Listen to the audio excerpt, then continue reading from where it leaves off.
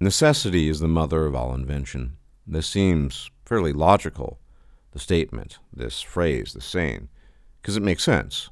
Think about it. You're in a difficult situation, and the difficult situation forces you to come up with ideas, maybe invent something that will help you deal with that situation. And to the extent that you fail, well, you might not survive, particularly in any pre-modern environment. And to the extent that you succeed, those tools will allow you to survive and possibly propagate your DNA. That is the basis, the fundamental basis of that statement.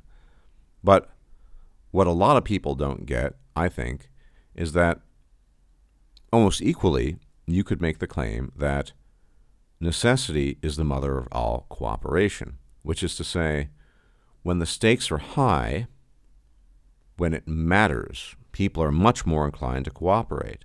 For example, you can read about and hear about stories in America in the 18th century, on the frontier, before a lot of the states or territories had been settled, and the amount of cooperation that went into defending and maintaining settlements was enormous. And many people had to participate and pull their weight. And if you didn't do so, you weren't wanted. But the necessity of that forced people to cooperate and do what they had to do. It's one example of countless potential examples. The cooperation emerged as a consequence of the harshness and difficulty of the situation they found themselves in. But when we look at the modern world, by way of contrast, it's very easy to realize that none of that exists. Of course, there are challenges that scientists and smart people are trying to surmount and overcome, but that's not the same thing as a fundamental survival issue for the most part. And let's be honest, most of us couldn't survive on our own. We're not survivalists. I'm sure some people are, but most of us couldn't. But the cooperative aspect is the one I want to examine here, because it really tracks across all layers of society. Sure, people still cooperate in joint projects. They try to do things. And the one instance where you will see overt cooperation, because necessity demands it, is in the paid work environment. Everyone wants to get paid, and so they're willing to put up with a lot of BS if need be. They're willing to organize in a certain way, and they're willing to cooperate with each other, whether they like each other or not.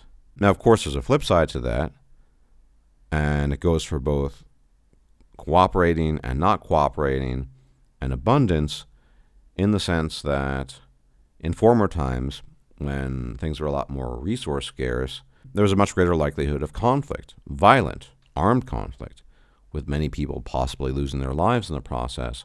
And that likewise is applicable to modern society in the sense that there's much less violent conflict, at least in Western civilized countries, than there used to be, in part because people don't have to fight for resources.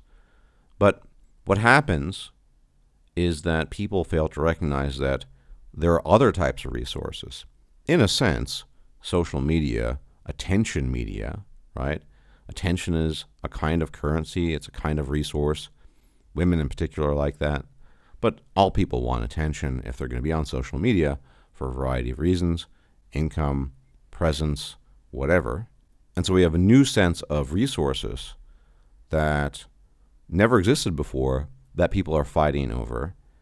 And you would think, though, logically, given how easy it is to live in the modern world, that we would be more likely to cooperate. But no, cooperation is born of the exigencies of the environment and the difficulties that environment thrusts upon you as an individual and as groups.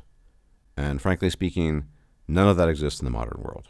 Now, we see this most overtly in the political realm and the social media realm, obviously. But it goes well beyond that. And so we can look at the fundamental bedrock, the underlying reality of an institution such as marriage. Well, there's a cultural aspect, and traditionally there was a religious aspect. But beyond that, the necessity of reproduction and the cooperation that is forced upon men and women in that process was something that was largely unavoidable. What happens now in the modern marriage? With not just no-fault divorce, but whether or not you want to get married in the first place. If you go back several decades, you were very kooky and weird if you didn't get married. Now people just shrug their shoulders. On every layer of civilization as we know it, the former necessity to cooperate has disintegrated into almost nothing. And that is leading to all these minor squabbles and disagreements, but also to the massive large-scale divisions we can see as a result of, for example, the anti-pestilence elixir.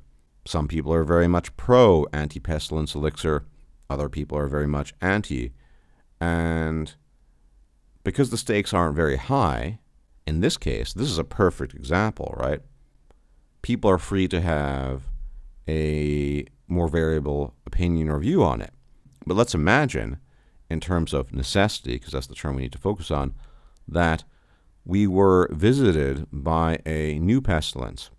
And as this pestilence befell us, we ascertained that it didn't just lay waste to less than 1% of the population, but in fact had a mortality, a fatality rate of 40%. People would probably be terrified. And on top of that, if there were visual cues, as there were back in the day regarding, for example, the Great Pestilence in Europe, the Black Death, then people would be even more motivated. But in some relative sense, it's always relative, compared to the plagues of the past and compared to things in general, the current pestilence is not nearly as bad as it could have been, and therefore people are much more divided on the issue. They would be much less divided if this plague had a much, much higher degree of virulence, and there would be much more consensus. And this is one of the things that, frankly speaking, people weren't prepared for. Nobody planned this out, as nobody formally planned out the erection of civilization as we know it. It just happened, and we now find ourselves in this camp of what you could argue is a form of extreme voluntarism, but this extreme voluntarism leads to divisions because people have choices about what they can believe, how they exercise those beliefs, and what they can do and what they can't do. And this is why when people try to propose solutions, I often look at these solutions with a deep skepticism, because I think so much of what goes on in modern or hyper-modern society is a consequence of just that, living in a hyper-modern society. And to get different results, the environment would have to be different. Human beings are always going to react in a certain way to an environment. And these self-same people are very disappointed when I propose or suggest that we could bomb ourselves back a few hundred years, and then, almost if it were magic, many of the old traditions and customs would naturally kick in, because necessity would force people to cooperate as well as innovate. That is, necessity is both the mother of all invention, but necessity is also the mother of all cooperation. Anyway, as always, thank you for tuning in.